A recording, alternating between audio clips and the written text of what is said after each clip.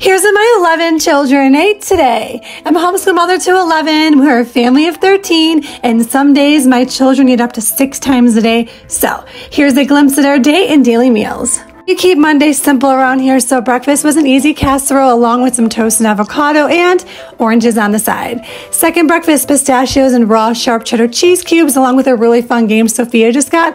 I'll drop the information down below. For lunch, we had tuna salad bowls with wild ahi, yellowfin tuna, tomatoes, onions, mixed greens, avocado, and homemade dressing. For Elevenses, we had banana bites and blueberries. Then for dinner, the kids asked for lamb, so we had a leg of lamb with homemade sauerkraut, smashed potatoes, topped with grass-fed butter, onions, and parsley. It was so good. We love to play board games in this house, so we popped up some popcorn and we played the game Bang. I'll drop some recipes down below, and we will see you on the next video. Take care.